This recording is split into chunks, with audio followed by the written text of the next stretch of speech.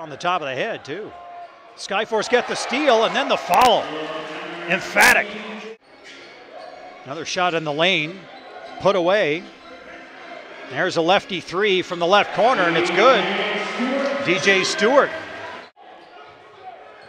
And then another steal. Here he comes again. DJ Stewart will induce the Ignite to call a timeout. Tonight at the Pentagon, he is ready to play after that hiatus last year. Skyforce basketball. Stewart again, this time he'll pull up on the jumper. Able to swish it home. Heading the scoring for the Ignite. Pope with 8 points and 9 for Stewart. Daniels hangs in the lane. Oh, that's a dangerous pass. Smith, oh, the alley-oop, Stewart! That was delicious. Little timeout here. 5:27 to go, second quarter, Ignite.